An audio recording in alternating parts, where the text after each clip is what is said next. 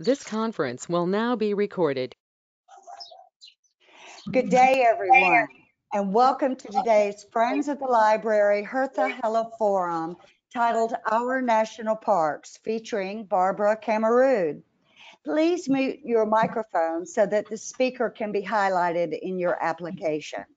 If you have any questions for the speaker, please use the chat functionality of GoToMeeting and send a message to everyone so that we don't duplicate the questions.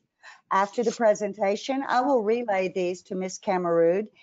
And if you have any technical issues, please use the chat function to message me, the host, or call my office at 532-5974. We will be recording this presentation and we'll upload it to the library website, so you will be able to enjoy it again at your leisure. Now I would like to introduce Downtown Friends of the Library Forum Chair, Martha Tucker. I welcome you also and thank you for attending our first Downtown Friends virtual forum. It's not possible to gather as a group at this time, so we're so grateful to the library staff, especially Marianne Lennox, for making this virtual forum possible, and Melanie Thornton for helping us to promote the forum. One of the things I've missed the most during the pandemic is being able to travel. Our well-traveled presenter is going to take us on a virtual trip to many of America's national parks.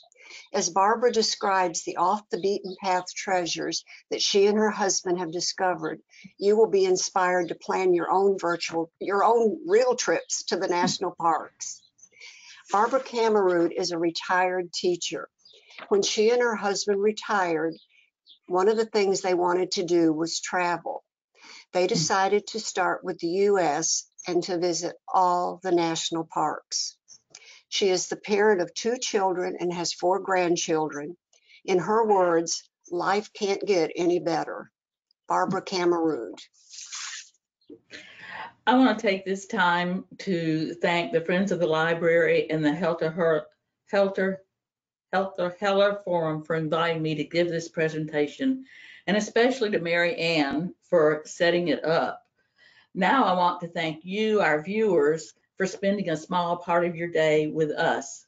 Let's get started. The first picture on my title page of the presentation is the Panachrome district of Denali National Park. It is back in the wilderness. Okay. Wait a minute, Mary Ann.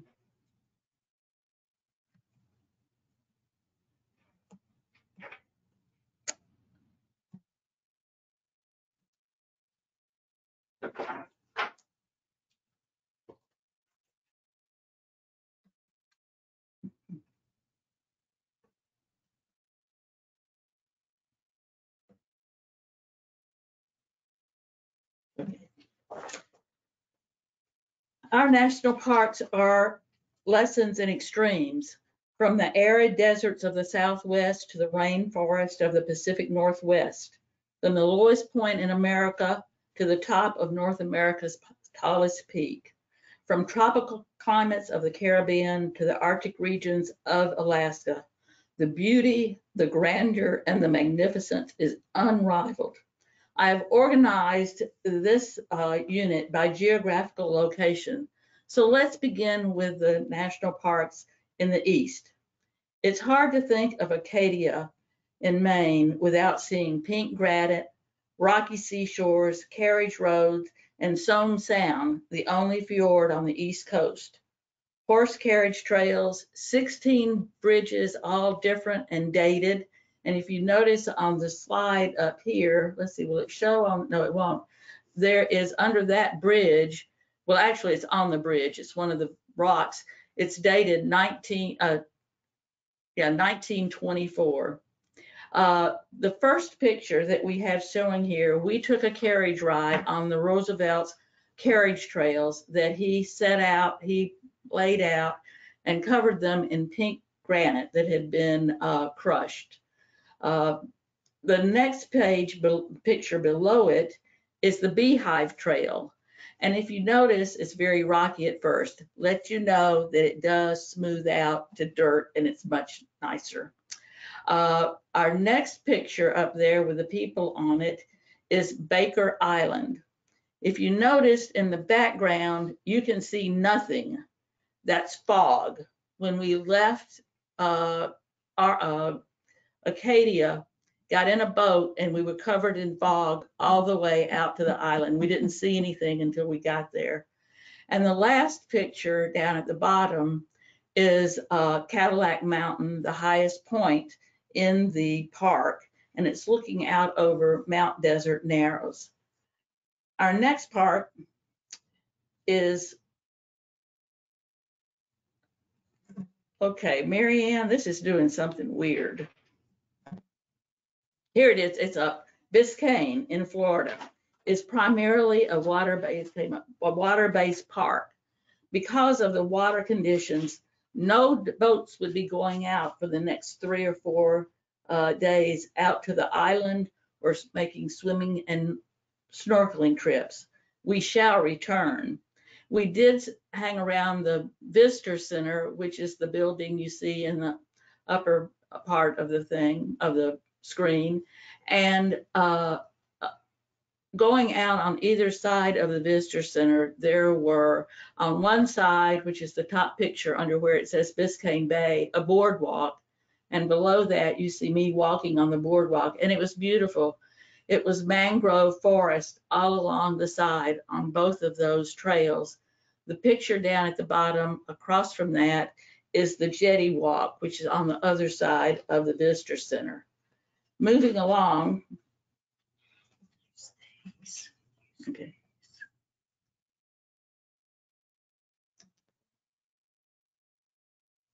Let's see. We're going to go to Kammerud. Which one do you want to be on? This one. Okay. Kammerud in South Carolina is the largest contiguous area of old growth floodplain hardwood forest remaining on our continent. Ball cypress, tupelo, and loblolly pine are predominant. 25 are champion trees, 6 of which are national champions. The first picture that we see under the word Kammerud is a boardwalk. And going out from the Visitor Center, you have boardwalks all around there because all of that area floods and you've got to be up above it. In the spring, especially when the floods are the worst, you can canoe in there. Below that is a picture of a toad, and I thought, why would toads be living in a water area? But they were. I don't know what kind he is, but he was quite cute, and he sat there and let me take his picture. The next one, you see the tupelo and ball cypress trees in the floodplain, and the tree on the edge of the screen is the champion loblolly pine. If you look up at the top of the picture, you see a mosquito meter. We were there at the right time of the year because it goes from all clear up to war zone. Cuyahoga Valley in northern Ohio was preserved to protect the towpath known as the Ohio and Erie Canal, connecting Lake Erie to the Ohio River. The towpath picture that you see is one of the locks, and it would hold a 15 by 90 foot barge that carried the cargo down to the Ohio River. Brandywine Falls is next to that. It's one of the falls in the park that is really lovely. Below that is Brandywine Creek. And over beside Brandywine Creek, I call that tree tenacity. It is holding on for all it's worth. Dry Tortugas, 70 miles southwest of Key West, is known for abundant sea life, migratory birds, beautiful colored coral reefs, sunken ships, and treasures. On Garden Key sits Fort Jefferson, a 3-tiered octagonal coastal fortress, the largest masonry structure in the Western Hemisphere, and it was never completed. We have the entrance to the fort. Next to that, we have a sign that points to Dr. Mudd's cell. And Dr. Mudd was the physician who assisted John Wilkes Booth after he assassinated Lincoln. Of course, at that time, he didn't know what was going on. The picture next to his cell sign is, you can see the deterioration of the fort sitting out on an island, and maintenance and upkeep is a non-ending job. The parade grounds of the fort below the entrance picture is covered in trees. During the days of the fort in operation, there were none of the trees there. You see in the next picture a covered hallway that runs around the whole fort, and off of that to the right are rooms you can go into, and they were quarters and supplies and all kinds of things that. And up in the corner above that is a little burrowing owl sitting in the wall there. The Everglades in South Florida is known as the River of Grass. If you look at the bottom picture on the screen, you can see the water under the grass, and it is very clear, clean water. A strangler fig is on the tree underneath the word Everglades. It will eventually kill that tree. When we went on the sluice log, we went with a ranger. It was raining that day, and he said, "Do you want to go?" We were the only two people that showed up. He said, "Do you want to go?" I said, "We're going to get wet up to our knees, maybe below, so we'll have some coming down from the top that will kind of even it out." But in the trees, you see the bromeliads that are there, and they were blooming. The flowers don't really show up, but it was really a wonderful sighting and visit out to one of the hammocks where the trees are able to grow. The last picture is the canoe trail. We took a canoe trip one day, and it was lovely. Great Smoky Mountains in Tennessee and North Carolina is the most visited park in the National Park Service, and the first park on our official trip. This park is known for its mountain vistas, its biodiversity, its cultural history, and the beauty of the ancient mountains. I laughed and said, "That's a man with his train." That's my husband. He was so excited. He got there. He saw it. It's great. And that wreck happened. We understand the engineer on the train had a little enhancement to his breakfast and was not in the best of conditions when he drove it. Because of the biodiversity of the park, and I'm a wildflower person, I had to throw in their dwarfed crested irises, fire pink, trillium, and who can go to the Smokies without seeing a bear? Hot Springs is known for its hot baths. It also has a pine, oak, hickory forest. It was our smallest national park. Now there's one park that's even smaller than that at 98 square miles, I think, or something. But anyway, at the top, that is Gulfa Creek, which is the campground is just over that rock wall. And it's one of our favorite campgrounds in all of the national parks. Very small, very compact, but it's just a beautiful setting. We have Bathhouse Row on the large picture down under Hot Springs. And the last picture is a view from Tower Drive up around the park. We did a little hiking there, but it was really not anything that was outstanding. Our next park in Kentucky is Mammoth Cave. It has 365 miles of map trails in the cave. It is the largest in the world. It has many miles of hiking trails, an old-time ferry, and its plant diversity rivals the Smoky Mountains. If you look at the sinkhole plains, and that's the largest picture there, you'll see indentions in the soil.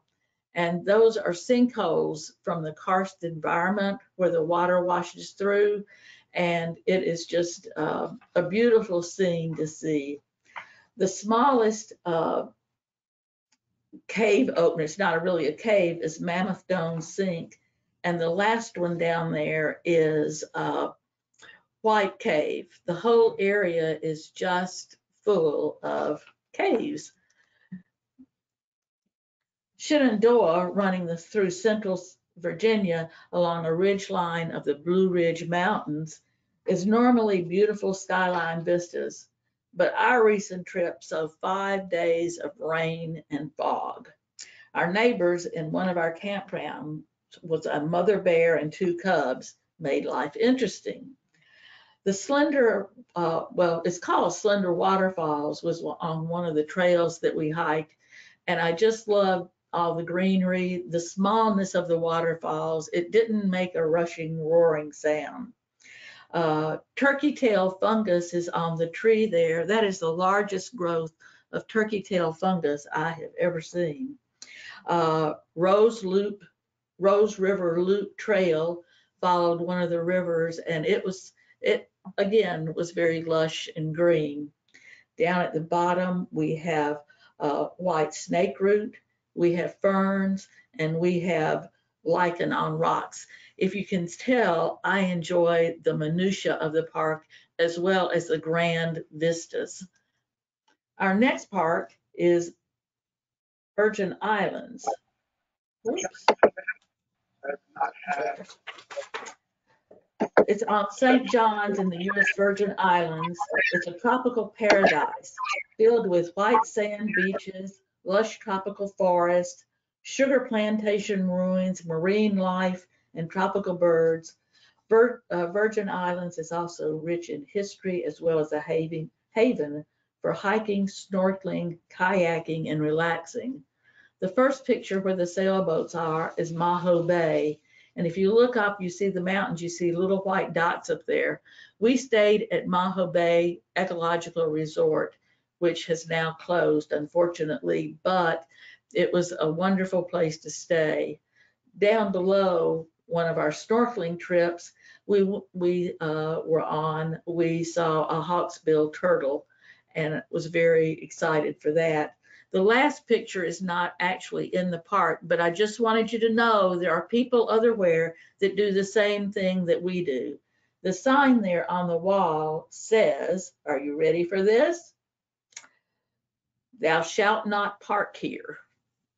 Guess what? Somebody did. Wolf Trap in Virginia is the only park dedicated to the performing arts. When roads began to encroach on her property, Catherine Filene Schaus donated her farm, originally bought as retreat for her children from their DC home, to the federal government to be preserved as a park. We have at the top the main theater, which we have seen so much. Underneath the covering there are seatings you can buy, or you can eat your picnic lunch out on the lawn and watch the performance. The second picture down there is Theater in the Woods, and there they hold smaller concerts or theater, and it is back in the woods, literally. Moving on to the Midwestern parks, and this term, ladies and gentlemen, is used very loosely because some of them are, some of them are more northerly Midwestern. The Badlands and southwest to South Dakota are a mixture of badlands and mixed prairie. The first picture that we see was in the second unit of the park, and it is Sheep Mountain Table. And I guess they call it a table because so much of that is level at the top. But I just love the features there, and they were so pretty. The second picture up on the top are some of the Badlands, but you see colors in them, reds and yellows, and that is a result of iron ore that is mixed in with the sand and soil. Below is a bison, which you will see in the prairies, of course, and there were some of the first bison that we saw. And the last picture down at the bottom is just a picture of the Badlands and what they look like from the road. Moving along to Grand Teton, this is where I saw my first moose. I was so excited. Anyway, the scenery speaks for itself. Jackson Hole Valley, crossed by the Snake River, with the Tetons providing the backdrop. You couldn't get any better. The Grand Tetons rise out of the valley floor without any foothills. Mount Moran in the top picture under Grand Teton is there at Oxbow Bend in the Snake River. And it was just one of those beautiful pictures that you see, you can't believe it's real. Next to that is my moose in the shade, and the bottom one is the plains looking in up to the Grand Tetons. Isle Royal is located on an island in northwestern Lake Superior, accessible by boat or float plane. Eastern end is accessible from Copper Harbor, Michigan, the western end from Grand Portage, Minnesota. It is home to the longest running predator-prey study in the history of the US and maybe the world. The first picture at the top is Scoville Point, and if you hike from the boat ramp all the way to the east end of the island, this is what you'll see. It's a little bit of a longish hike, but it is absolutely beautiful. If you are there when the berries are fruiting, you can eat them. Thimbleberry is down above the Isle Royal, and blueberries and raspberries are also there. So we had wonderful hikes eating blueberries, thimbleberries, and raspberries. The last picture is the boat to the island that we took to get out there. Our next mountain is the Rocky Mountain National Park. It goes from, in Colorado, it goes from the Lush Valley to Long's Peak, towering over 14,000 feet. We arrived during the elk rut, and they were taking over everywhere, the golf course, parking lots, anywhere they could do it. But anyway, so there, if you see up at the top, there are people that are parking along the side of the road. There is a car coming toward us, but they're out and they're taking pictures of the elks doing their thing. The next picture next to the cars is Alluvial Falls.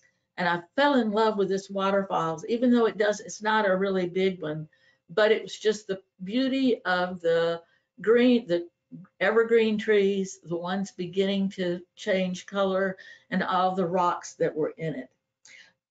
We have a bugling elk down at the bottom under the cars. He is trying to raise his harem and be ready for mating season.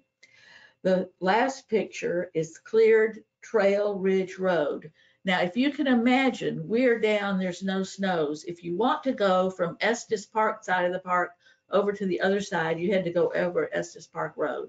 We had been waiting for 3 or 4 days for them to get that road cleared. And if you look, this is the snow at the top of the mountain going over the road. Our next park is Theodore Roosevelt. It's the only park named for an individual. It is in western North Dakota.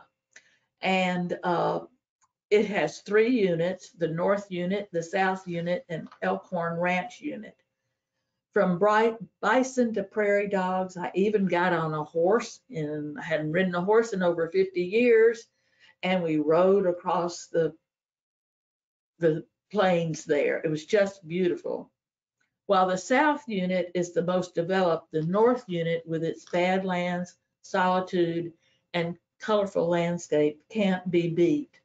Our first picture is of the Little Missouri River Valley, and you can kind of see some of the colors in these are badlands of North Dakota.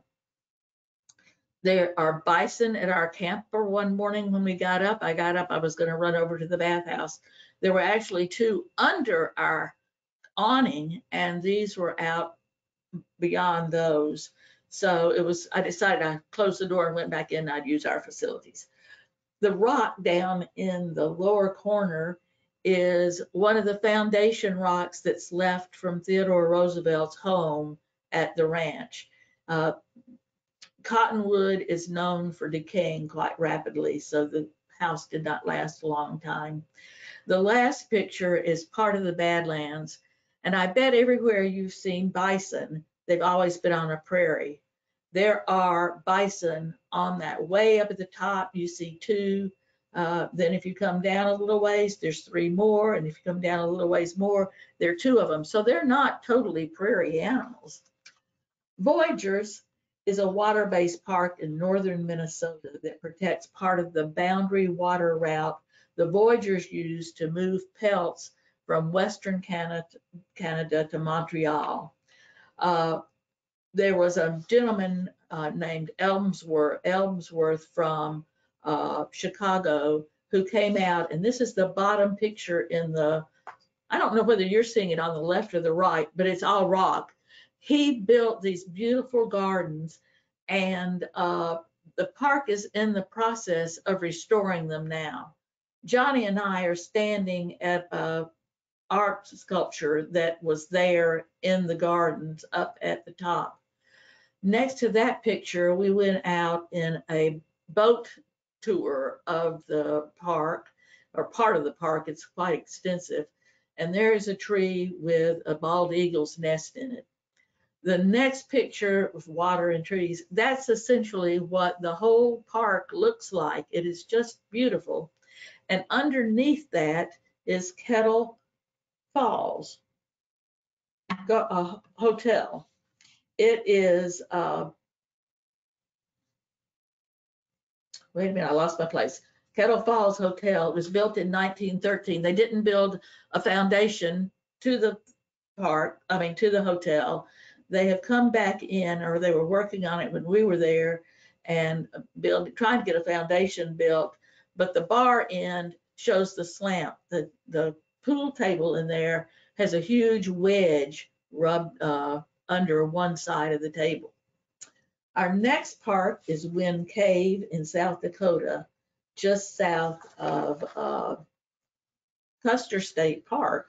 It was discovered in 1881 by two brothers who were drawn to it by the cave's whistling sound produced by the force of the wind flowing from the cave. The cave has 95% of the world's boxwork formation. As I said, the first picture is the historic entrance to the cave. Can you imagine not knowing what's down that hole, going through it? I can't. Below it is some of the boxwork. This is more closely woven. There were part of it that was formed like more rectangles, and they used it as a post office.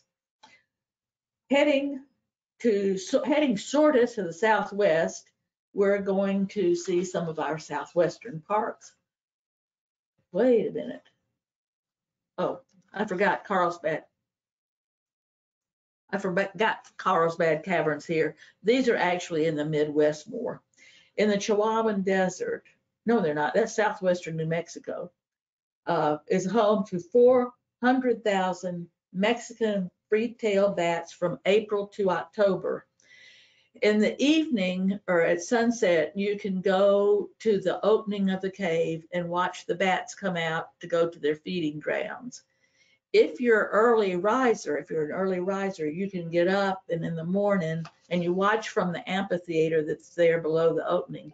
You can watch them leave and come back early in the morning, if that's your thing to do. Our next park is Yellowstone, which is has all four varieties of thermal features: geysers, steam vents or fumaroles, hot springs, and mud pots. There are 5 districts: Old Faithful, Norris Geyser Basin, Mammoth Hot Springs, Grand Canyon of the Yellowstone, and the Lake District. The first picture that we see is Terrace Spring, which I love just for the beautiful range of colors, from the golds to the oranges to the greens. It's just gorgeous. The next picture we see are bison, and if you know they're laying in the road, you stop. You're not supposed to get within 50, 75, 100 yards of one. So you stop and you wait for him to get up and go. Or if you, it's really not legal because you're not that far away from him, you could drive around if no one's coming your direction. But that's just something to be aware of. The next picture down under Terrace Springs is the river, Yellowstone River above the falls, and it is rushing toward the falls. The last picture is Back Pallet Spring, which is part of Mammoth Hot Springs. It's actually a beautiful area. We're now going to look closely at the southwestern parts. But first, we're going to do the 5 parts that are in southern Utah, and they're in a row across the southern land there. With the highest concentration of natural arches in the world, arches in southern Utah is a must sight to see and explore, and its name explains it all. Our first picture there is Balanced Rock, and it really is balanced. Our next one going across is Delicate Arch, which is on the Utah license plate. At least it was when we were there. Down below that, under Balanced Rock, is Double Arch, and the last picture are the coke ovens formations that look like coke ovens. Canyonlands is the next part. It's divided into 4 districts: Island in the Sky, the Needles, the Maze, and Horseshoe Canyon. We went to Island in the Sky because the other 2 were not open. Biological soil crust, which is in the middle picture in there, is colonies of microscopic living organisms, usually hundreds of years old, that work to stabilize the soil, concentrate moisture, and build new soil. It is made up of cyanobacteria and includes lichens, mosses, green algae, microfungi, and bacteria. It is thought to be one of the colonizers of Earth's early landforms.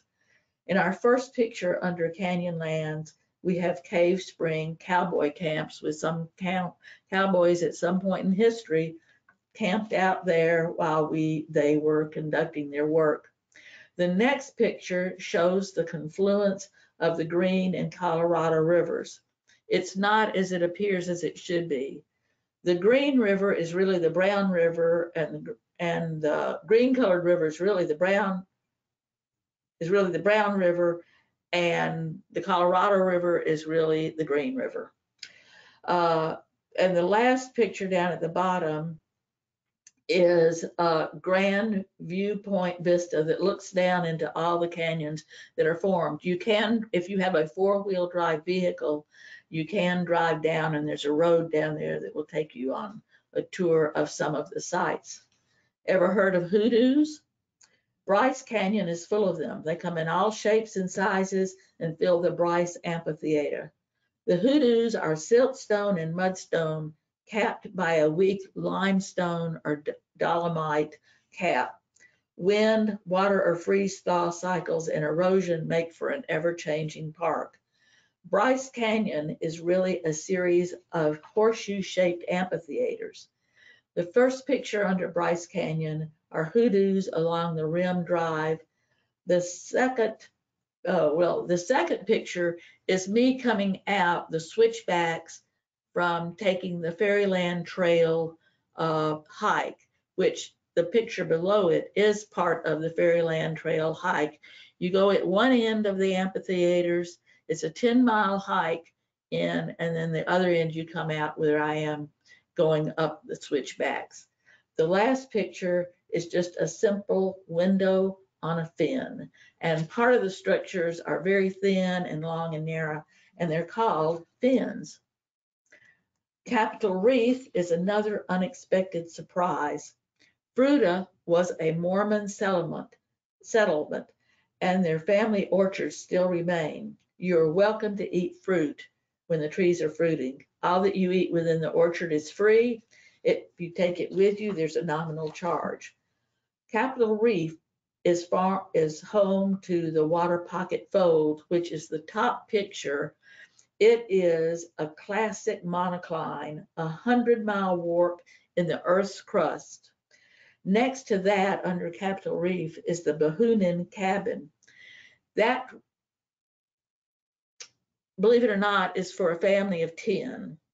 4 of them, the mother, father, and 2 children, slept in the cabin.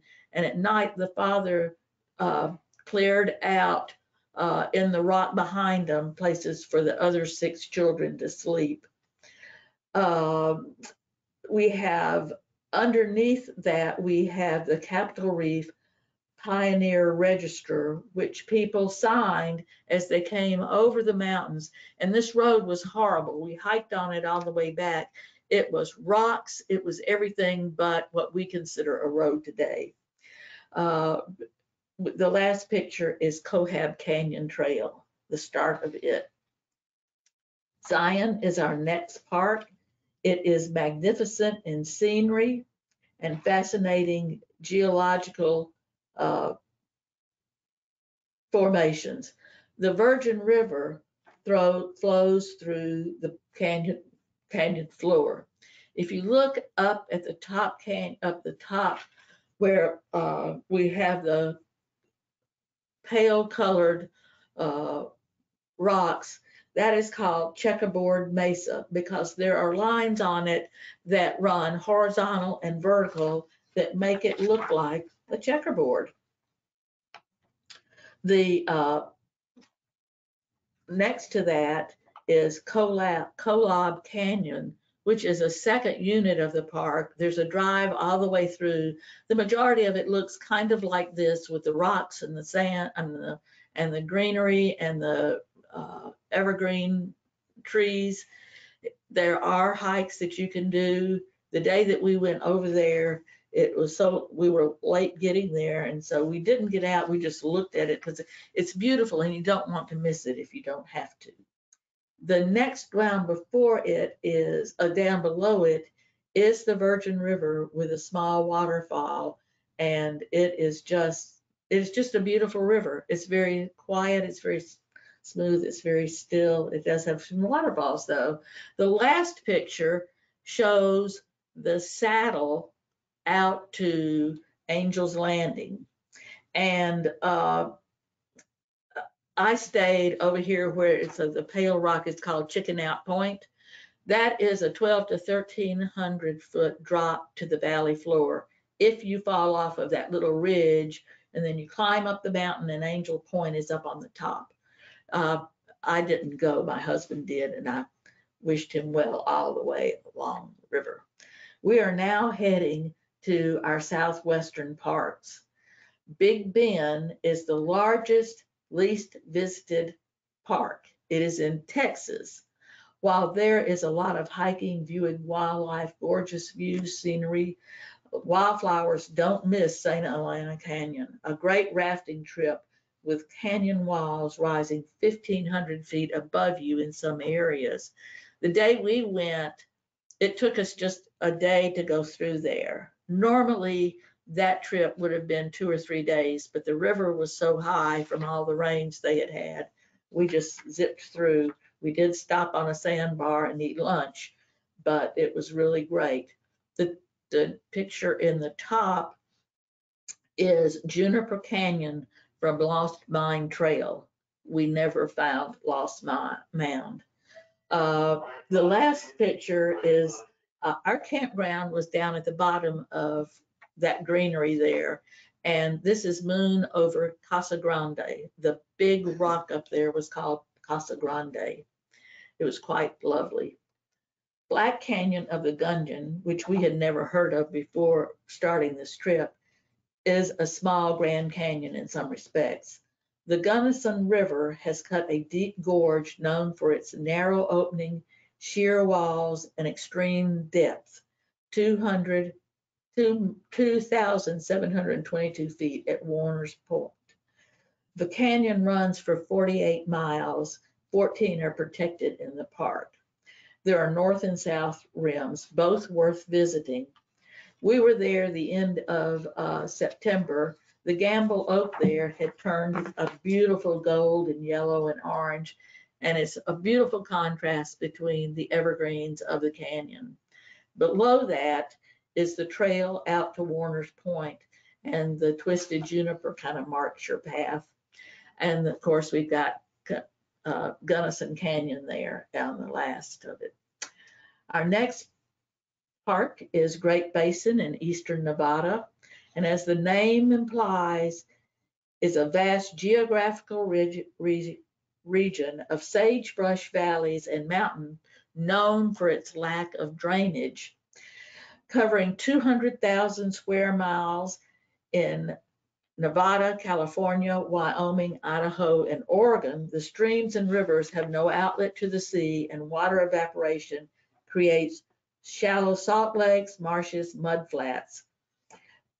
Have you ever heard of the Great Salt Lake and Monteville salt flats? They're in the Great Basin. Ironically, the national park is a mountainous island in the Great Basin. The first picture up there over Great Basin is Wheeler Peak, which is the highest point in the park. The picture next to it with all the pink in it is a meadow where all of the pink that you see there is pink shooting star. It was absolutely beautiful. Our next picture under Great Basin is snow-affected trees. They are on a slope, and as snow slides down the incline there, you can see how it has bent the trees. Our next is South Fork of Baker Creek, and it was just absolutely roaring that day. Our last picture is Stella Lake, and that is one of the salt lakes that is in that area. Great Sand Dunes is home to the tallest sand dunes in North America. They are over 750 feet tall, cover 30 square miles, and it's just a unique experience in Colorado. This is not near the beach. This is Colorado. And if you go to Great Sand Dunes, they will tell you how the dunes are stabilized because they go from a sagebrush plain in the San Luis Mountains to alpine tundra in the Sangre de Cristo Mountains. Plant and animal life is diverse, and our first picture at the top is the dunes from the Montville Nature Trail. The picture next to it is Mosca Creek, which is a very small, with a very small waterfall. Can you tell I love the minutiae of the parks? And the next one, we climbed the dunes, an hour and a half up the dune, and this is on the top, 30 minutes to get down. You ski down, kind of. It's kind of a weird thing, but it was fun.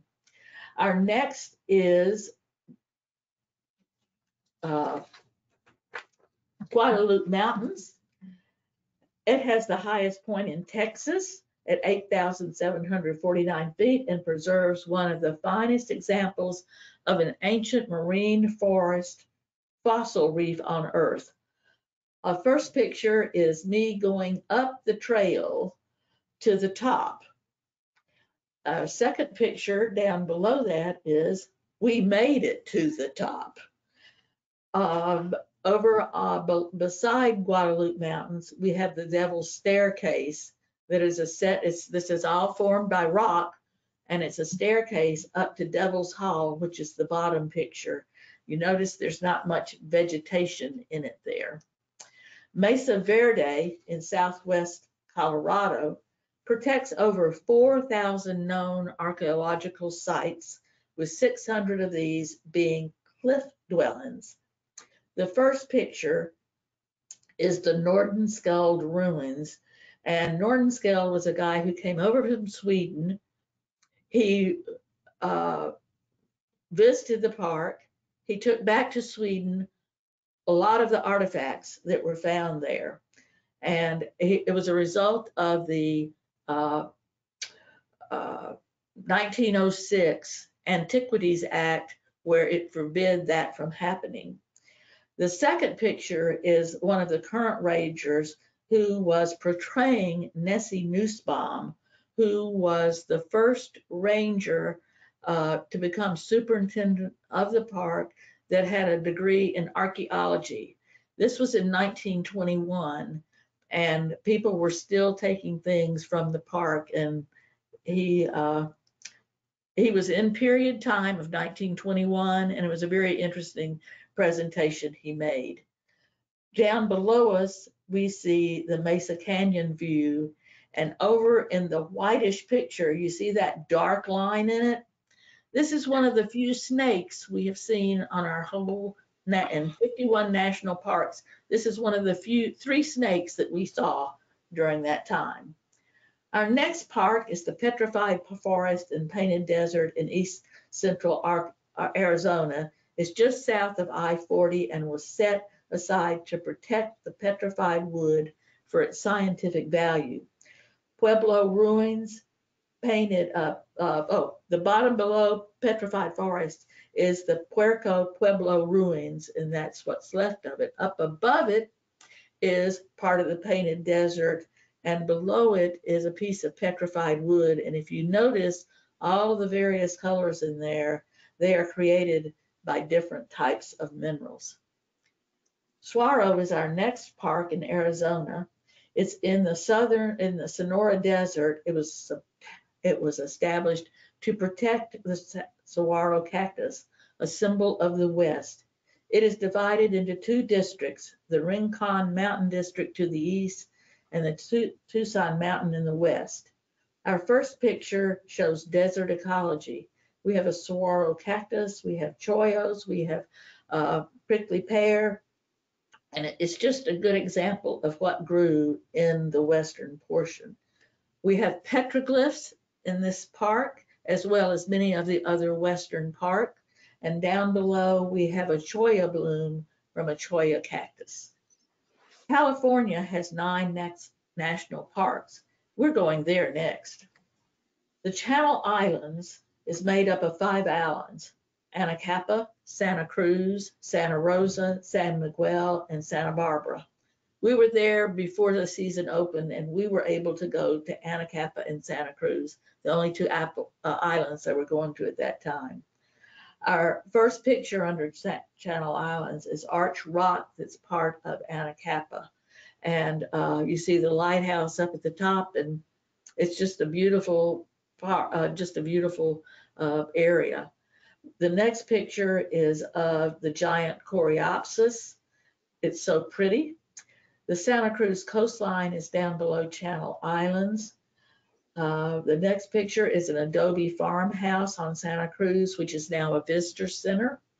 We were fortunate to be there, during seagull nesting season, and all of these seagulls have got a nest somewhere out in that. A lot of that is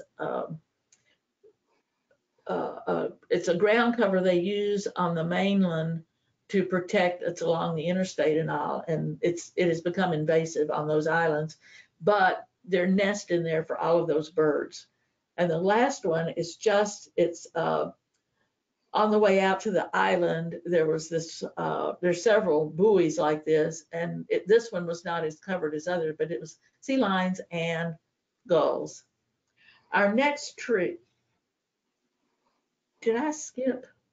Death Valley, there we go, is home to Badwater Basin, the lowest point in North America at 282 feet below sea level. The year we went, the wildflowers were everywhere. We were told it was a mini super bloom. The first picture is Artist Drive along the castle, along the park, and it's all the different colors in the mountains there, and it just was beautiful. The next picture down below is Desert Gold, and if you look, you can see the yellow there. You can see the pictures taken up close and personal, but then if you look along the road and over on the other side, you can't see it as well. It was a carpet of gold. It was beautiful. Up in the middle of the screen is the Desert 5 spot. These are solitary flowers that are they're translucent, and when the sun hits them, they glow. It's beautiful. They're gorgeous. The last picture is Devil's Golf Course, which doesn't look like it would be a lot of fun to play golf there, if you ask me. Our next park is Joshua Tree in southeastern California. It's home to its namesake, the Joshua Tree. Within the park, 3 different ecosystems converge, providing 3 different growing zones: Colorado Desert, Southeast Mojave Desert, and above 4,000 feet, you have a Pinyon Pine, California juniper community. The first picture that we see under Joshua Tree is the Joshua Tree cactus, and up in the corner of that picture, I have a sample of the bloom that comes on that cactus. Below it is the Key Ranch. The picture over that's a single little building is the schoolhouse there. The Key Ranch is, as you can see, a lot of it is ruined. The house is still there, but it was beginning to show some sign of an issue there going on. I am walking through the Desert Cholla Garden in the next picture, and above that is Skull Rock, which kind of looks like a skull. Kings Canyon is a backpacker's paradise. It contains the largest stand of old growth conifer forest in the world. South Fork of Kings River is the first picture up at the top. Below that, Johnny's 5'10½". He is standing in Fallen Monarch, which you can tell how wide, how big that tree was. We have the General Grant tree, and the next one we have is a trail along Hume Lake. Lassen is our next park. Lassen volcano last erupted in 1914 to 15. It is home to 4 types of volcanoes: cinder cone volcanoes, composite volcanoes, shield volcanoes, and lava domes. We see a picture of Lassen there in the background. The next picture over is me hiking the trail to the top of Lassen. Unfortunately, I could only go about halfway. They had the trail barricaded because they were working on the top of it. The next is a trail along Kings Creek, and it's just a beautiful shaded walk that was so pleasant.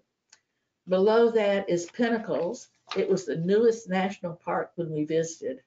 While it is a very small park, there's a lot of historical and geological figures. It is also home to the California condor. The first picture is some of the pinnacles in Pinnacle Park. The next one is a lake formed by a dam here in the front of the picture that the CCC built. And between those 2 pictures, they have tarantulas there, which I wasn't really excited about. Our next park is Redwoods, and it's home to its namesake, the Coast Redwoods. Sitka spruce grow along the coast, and the redwoods and Douglas fir are the predominant trees. You can tell that this is a moist area by all the lush, beautiful greenery you're looking at. The foggy coast supplies about 25% of the moistures the trees require to survive. Our first picture under redwoods is a quiet walkway.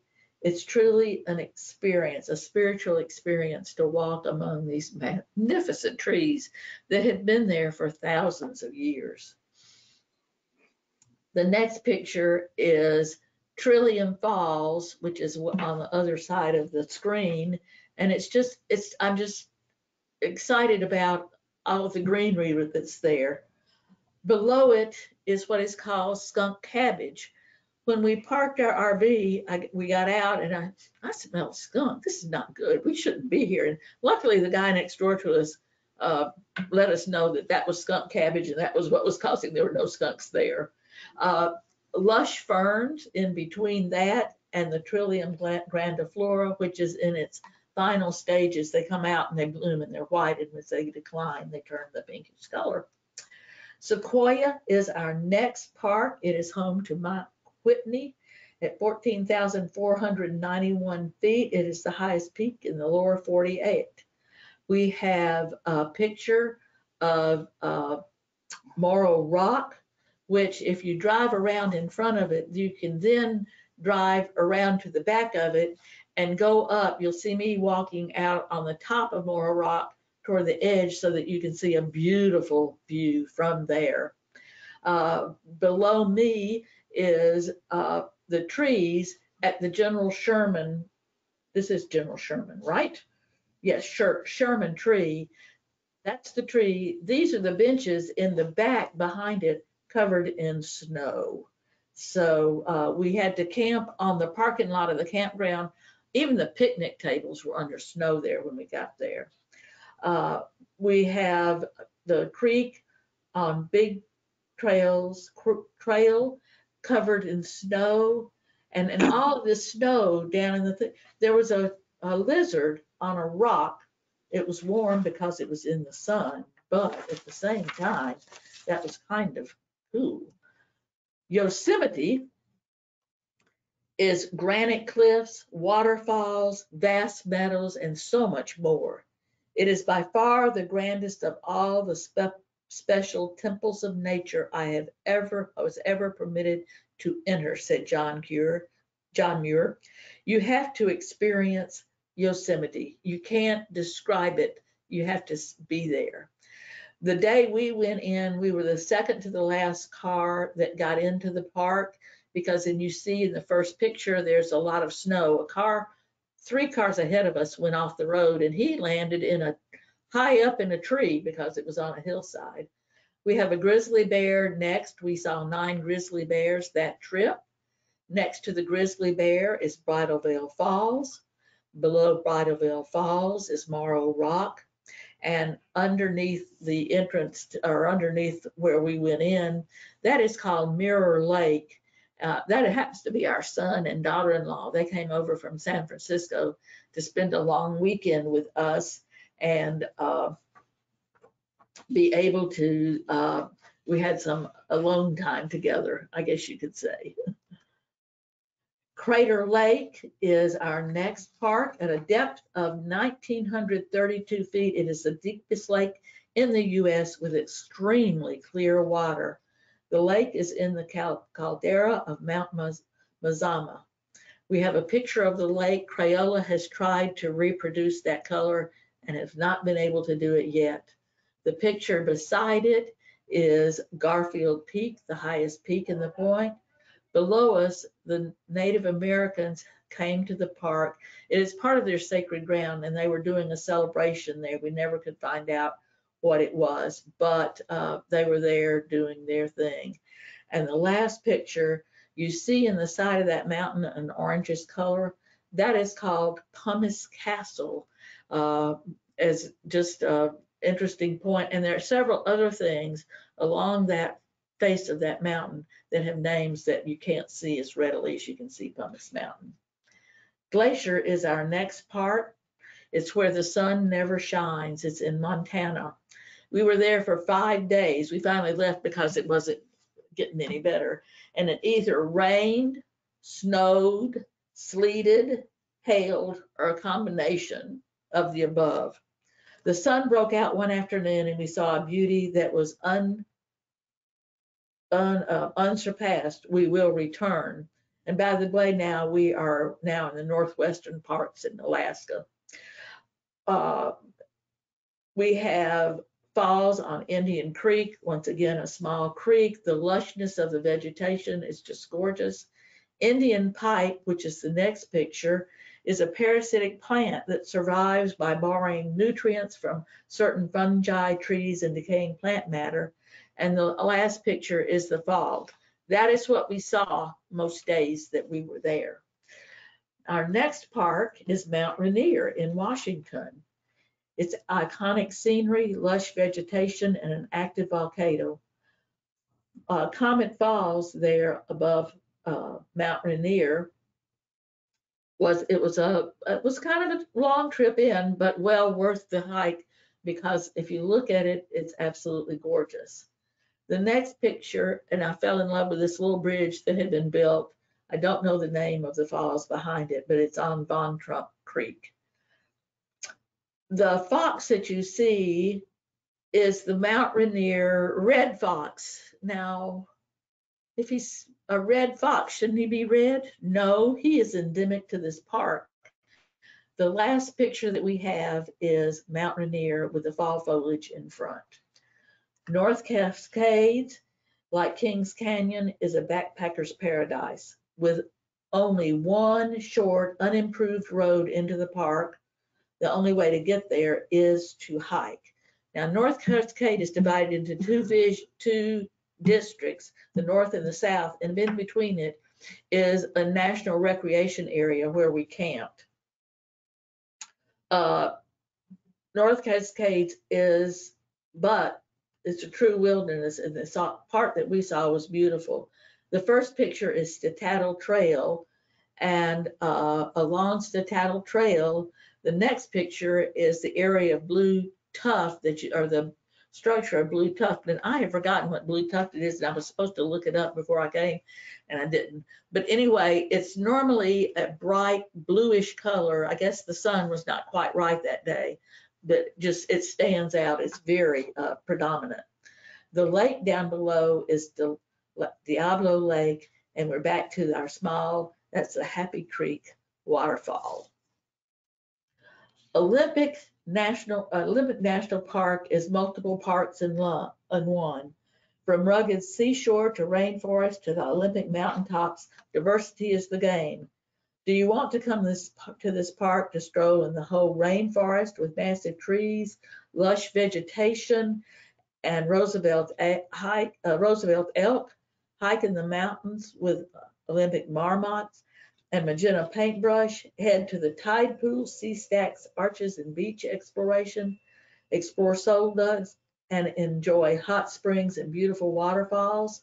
It is truly a dynamic, interesting park. The first picture up there is an elk laying in the grass at the visitor center. Next to that picture is a whole rainforest. The far picture is the trail to Callalot Beach it's the Callalot Beach Overlook Trail, but you actually can get to the beach. In the middle of the screen is lettuce lichen, and I just love it. At Rialto Beach, you can see the hole in the wall and sea stacks behind that, which are is all. Okay, now we're going to our Alaskan parks. We have been to 4 of the 8 Alaskan parks. Denali is our first one. It rivals any park we have been to for its diversity of plant and animal life. 28 moose, 6 grizzlies, caribous too numerous to count, and a hillside herd of mountain goats, and 2 wildlife dramas. It is a true wilderness. The first picture we have is one of the buses that goes back to the wilderness area of the park. Next to that is fireweed, which is the Alaska wildflower. The picture over close to that is we were dropped off on our second trip and our first trip in at mile marker 53, and we were going back into a canyon to see a waterfall. Unfortunately, we encountered one of our wildlife dramas where a mom and her 2 cubs were being chased by a grizzly bear. He wanted to kill the grizzly so he could mate with her, but she outsmarted him and she won. Instead of we spent so much time watching that drama, we didn't have a lot of time left, and we went over to this ridge where we could go back a little ways and see, plus one of the ridge lines down on the side of it was scree, and we could ski down the scree. The picture down below, the little house, the one under at the end, the second trip that we took back in was to go to the end of the road. And so that is Johnny and I with the sign at the end of the road. The cabin above that was Fanny Quigley's residence. She was an early pioneer in the region. She lived there from the 20s, 30s into the 40s. She was a pioneer and lived the pioneer life. The next picture with the creek in it is at Savage Creek, and that is as far as you can drive your personal car into the park. Everything past that, you have to be on a park bus to go. Glacier Bay is in Alaska's Inside Passage. Glacier Bay is more than glaciers. It's abundant sea life, beautiful vistas, delicate plants, wild animals, and frigid waters. We went out on a canoe trip one day. We went over to one of the islands to explore it, and it was just beautiful. We did a hike with a ranger another day, and on that tree is growing bear bread, and it's not bread. It's hard. It's wood. It's hard, and the natives collect that to use it as things in their house. Along the opposite rim is, you will see mountain goats, grizzlies, a grizzly and a sheep that we saw along the way.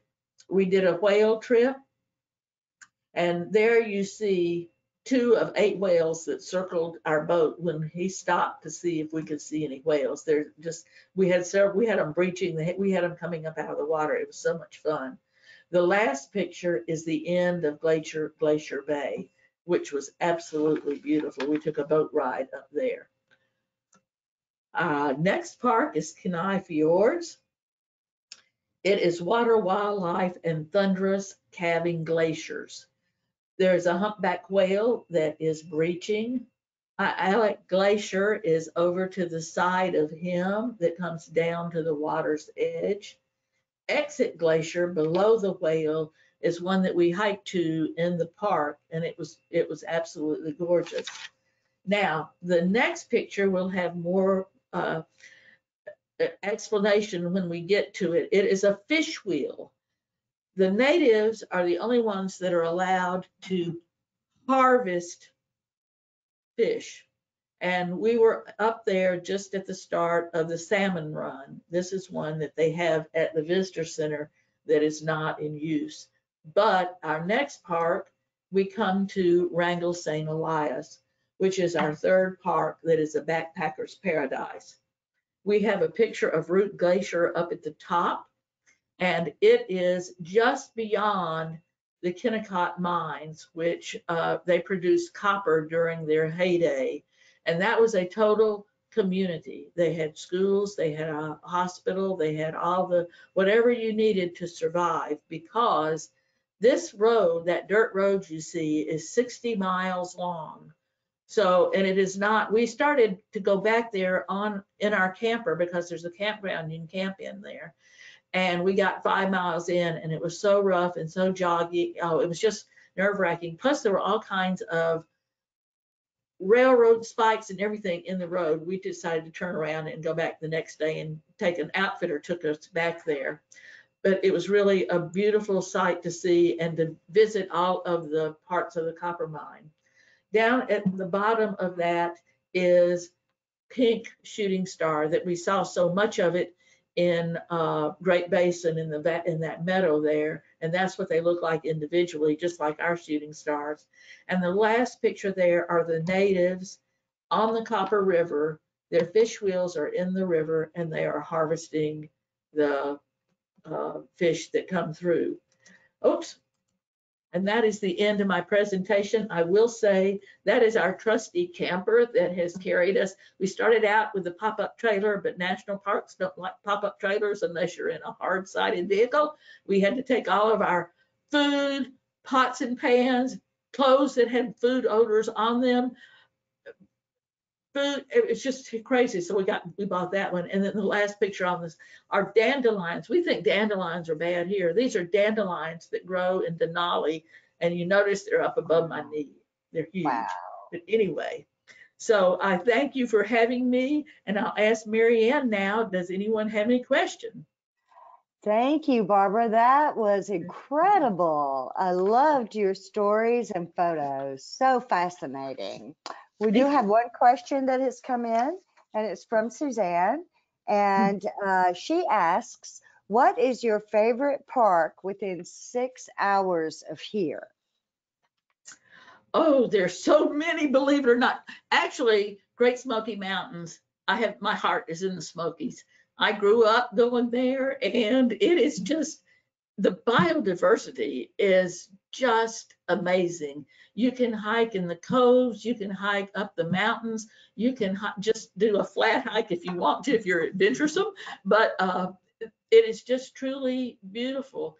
I also like Congaree, just the fact that all of it, and I want to go back in the spring with the canoe to canoe in there where I said that, it became water. So, I mean, each national park is unique and was preserved for a unique reason. And as far as I have some that I kind of like more, but they're all so different. But the Smokies would be, and of course, Mammoth Cave. And I want my husband to go on the cave trip with our grandson. That is, you don't wear good clothes. In fact, you go to probably the Salvation Army store and buy something.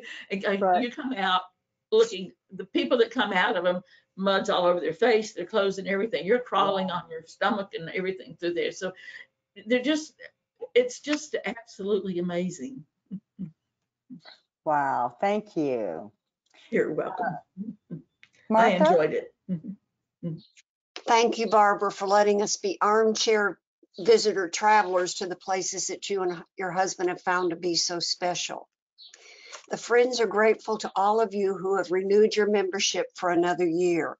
Some memberships have lapsed, and we miss you, and your library needs you. Please consider renewing your membership. New friends are always welcome. And as a special welcome to the Downtown Friends, we are including with all new memberships until the end of May a $5 gift certificate to our downtown bookstore. In addition to the one-time gift certificate, which will be mailed to you with your membership card, I want to remind you of the other benefits of membership. You get a 3-week checkout for all books and audiobooks, 2 weeks for DVDs and Blu-rays, cover to cover, the library's newsletter emailed to you bi-monthly, and members only access to book sales, which we will resume as soon as possible. But most importantly, Friends support our library. 100% of all book sales goes to support the library.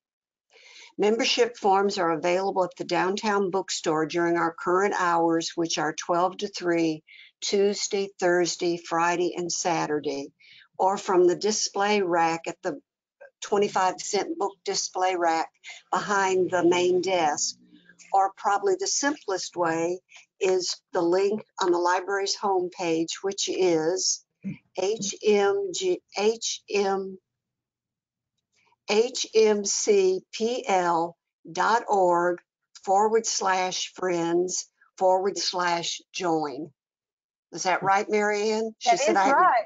Right. Good Okay. job. Yeah. Please friend your library by joining the Friends of the Library. Thank you. Thank you. Thank you all. I'm going to unmute everyone now. And if you'd like to have conversations about Barbara's presentation, feel free to do so. We'll stay on here for about 5 more minutes. Thank you all for attending.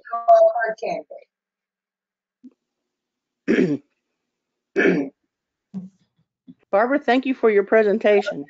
Well, thank you for coming. I enjoyed it. It was a trip back memory lane. I just love it.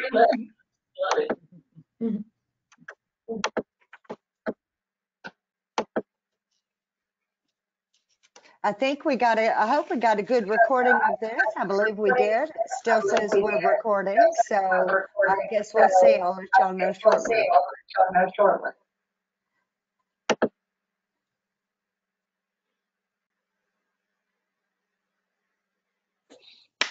Who's that in that upper right picture? That's unusual. God. This one, me?